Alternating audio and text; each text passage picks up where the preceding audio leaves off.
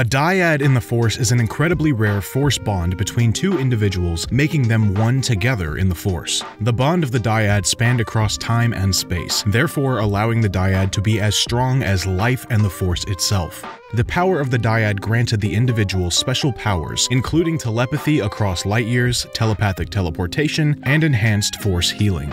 Individuals in a dyad were also emotionally and physically in sync, allowing them to feel each other's thoughts and communicate flawlessly in combat. This bond allowed Rey to assimilate years of Kylo Ren's Jedi training whilst her mind was being probed by him. Darth Sidious believed the power of the dyad to be an inspiration for the Sith rule of two, as this bond would allow the Sith to transcend their physical limitations. Darth Sidious is quoted saying, "For millennium, the Sith have adhered to the rule of two," but this decree is said to merely be a pale imitation of its predecessor, the doctrine of the dyad.